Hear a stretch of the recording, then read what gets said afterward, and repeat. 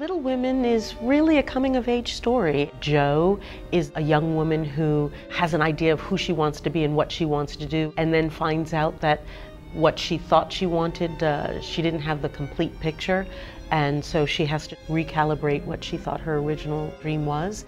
I think this is a story about ambition and how you can involve your loved ones in that dream that you have for yourself. That idea of family is so strong throughout the show, but it's also about who you are as a person within your family and what you take with you when you grow up. Although they did function a little bit differently back then, we still deal with family today. You don't get to choose your family. You don't get to pick what they say or what they do or where they go, and you can't control them, but you love them anyway because they're your family.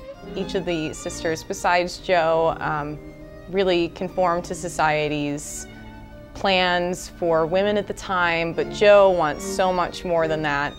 And yet, there's so little that society will let her obtain.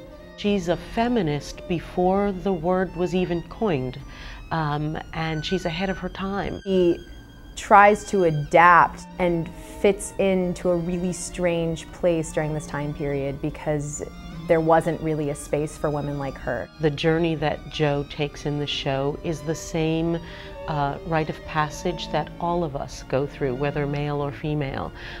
We are raised in a home by family and we are defined by that, and then there's a point in our lives where we become our own human being.